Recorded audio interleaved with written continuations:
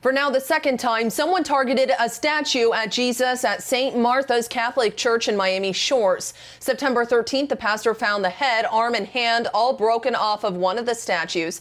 Then a month earlier, August 29th, someone damaged the Christ statue in front of the church. The church says the statues are worth thousands of dollars and one of them cannot be fixed. Miami Shores police are investigating and they're asking anyone with any information to give them a call at 305-471-8477. Katie Johnston for CBSMiami.com.